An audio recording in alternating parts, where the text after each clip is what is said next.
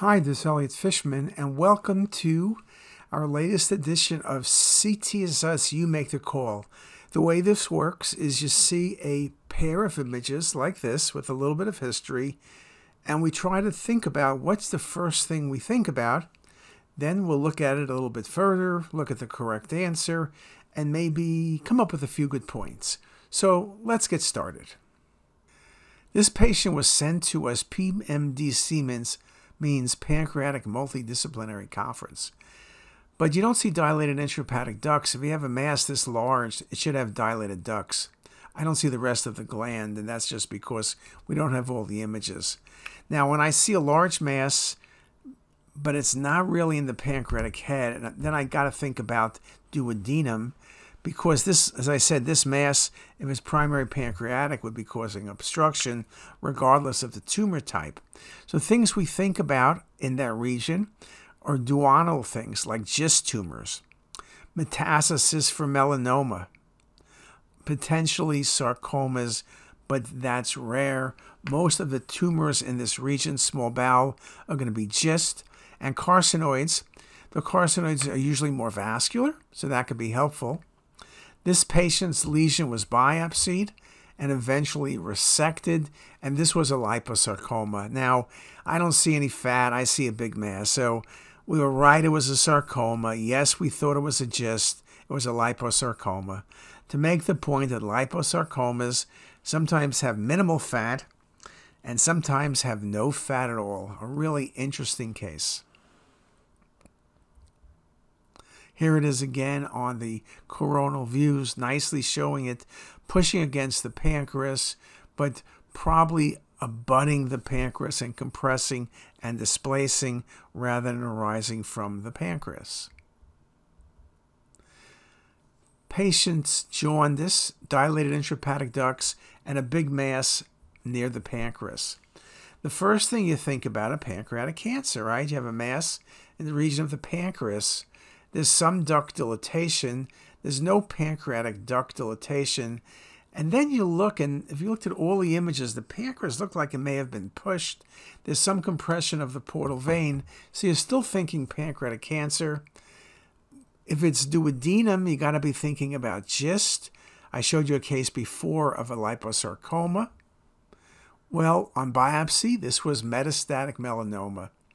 Melanoma is one of the things that can simulate every disease process, can simulate duodenal cancers, can simulate bowel tumors looking like adenoCA or lymphoma or GIST, or in this case, because of the way it's situated, causing duct dilatation, simulating a pancreatic mass.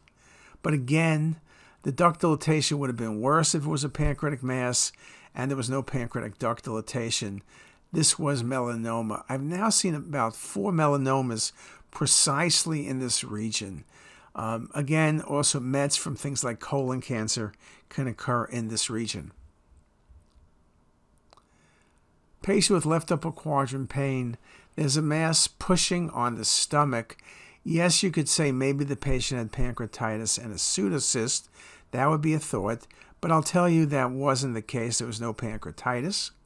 So what could this be? It looks like it's in the wall of the lesion and it's cystic. And that is an unusual lesion, but you have to think about a duplication cyst. Gastric duplication cysts can be small or large, usually discovered at a younger age, not at an older age. It's an incidental finding. It'll be resected. Most of them are going to be asymptomatic. Anything can become symptomatic simply because mass effect, if they get large enough, they can cause symptoms. And just a comment, 7% of GI tract duplications are gastric duplication cysts. Again, most are discovered in infancy, but again, it's something to think about. We've had a number of them in the age 30 to 70 range. So it's also an older person's disease. GI bleed. There's a mass that's submucosal in the lesser curvature of the body of the stomach. What can I think about? I can think about a carcinoid tumor. That would be good. I can think about a met from a renal cell. Unusual, but that would be good. A polypoid lesion, which is vascular and bled, that's a good thought as well, as is a small carcinoma that's vascular. It doesn't have the look of lymphoma. Could be a small GIST tumor. This was biopsied and was a glomus tumor. Glomus is something you also should consider. They're vascular lesions, usually submucosal. And if you look hard at this lesion's coronal view, it is submucosal in location. So it's really a good thought. It's a benign vascular tumor of the stomach. Again, gastric antrum, most common, usually solitary. And it's really an interesting differential diagnosis. Vascular gastric lesions, I was quizzing people on that last week. Think about carcinoid, think about ectopic pancreas, think about glomus, think about Mets, are all possibilities. And here's an example of another glomus tumor, very similar in appearance, a little bit sharper, marginated perhaps, but in the patient's antrum. So again, think about a glomus tumor. These will be resected and the patient will do fine. Patient with abdominal distension. The thing I notice most beyond the ascites is the thickening of the stomach. Look particularly at the gastric fundus, but also toward the body. So am I dealing with a gastric adenocarcinoma with carcinomatosis? That's what I would need to be thinking about. But what else can do it? When you're thinking about infiltration of the stomach with ascites, you also should say, does this patient have a history of breast cancer? Because infiltrating adenocarcinoma and linitis plastica from breast cancer can look very similar. And in fact, this was linitis plastica in a patient with breast cancer. Again, the differential diagnosis, history is very helpful, but the appearance becomes critical. Thinking about that infiltrating tumor, it also gives me a moment to remind everybody about the importance of protocol. If the stomach was not distended in this patient, you probably would have walked by the gastric wall thickening. And here it is nicely shown in the coronal view. One could say the patient has a lot of food in the stomach. Maybe they just ate. But what happens is when you have linitis plastica, you have poor contractility of the stomach. And so it looks like there's food matter in the stomach. That's also a very helpful sign to me. Someone could look at this and say, well, how do I know it's just the stomach that's not distended?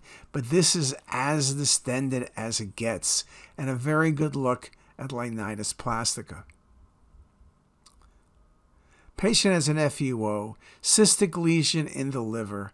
We always think about Mets, but you got to think about abscesses. Abscesses can have thick rims, so can necrotic tumor. History and extra hepatic findings will help. This patient was young, had travel.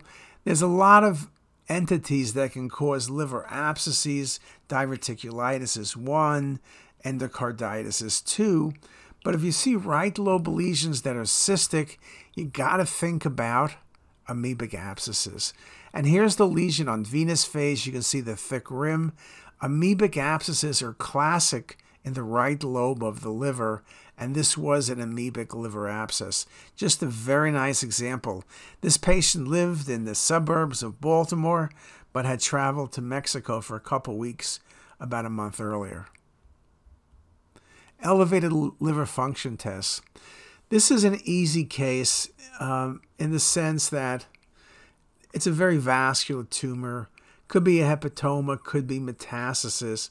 You're not thinking about anything benign. It's an aggressive-looking tumor. This ended up, look at the neovascularity.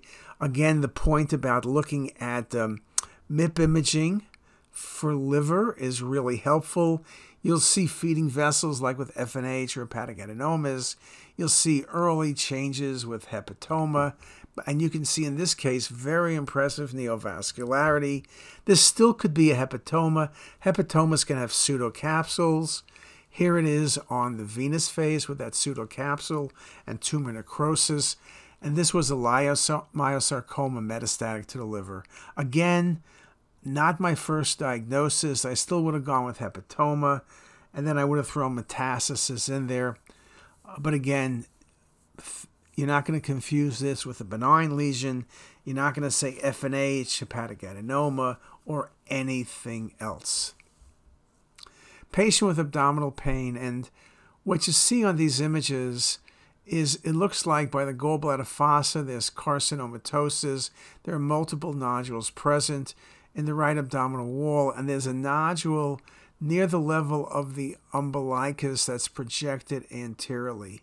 So this is carcinomatosis. You can argue, could it be gallbladder cancer, could it be liver cancer, or something else?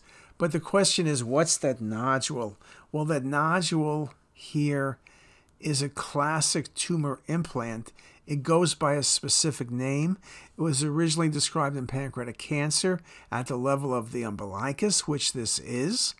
And it's called, here it is very nicely on the sagittal view, as well as some of the carcinomatosis. Here it is seen nicely on the cinematic rendering at the level of the umbilicus. It's a Sister Mary Joseph nodule, originally described in pancreatic cancer, but can be seen in other things, and in this case was seen with gallbladder cancer. Sister Mary Joseph nodules can be seen at presentation, can occur later, but once you have a Sister Mary Joseph nodule, it means that patient is not resectable because they have carcinomatosis, unfortunately. And again, here's just a comment about that. Sister Mary Joseph Dempsey, an assistant of William James Mayo, okay, the 1864 metastatic umbilical nodule, just a really good trivial point in medicine. It's uncommon. Again, GI tract most common, but you can see from the list, it can be a very helpful sign. And sometimes, I think we're doing better now. In this article way back when, from the British Journal of General Practice, 30% of the time they couldn't find a primary. I think we're doing better now. And that's it. Those are our latest and greatest set of cases. You make the call. Again, 2 images. Think about it. Differential. It's not always the final answer that matters. It's how you think about it and how you manage to work up the patient. And with that, I thank you for your attention. If you like this video, make sure to subscribe to the CTisus YouTube channel. You can also visit us at ctisus.com for even more videos, plus quizzes, pearls, protocols, and oh so much more. We're also in the App Store and have well over a dozen apps for iPhone and iPad, all completely free. Thanks for watching.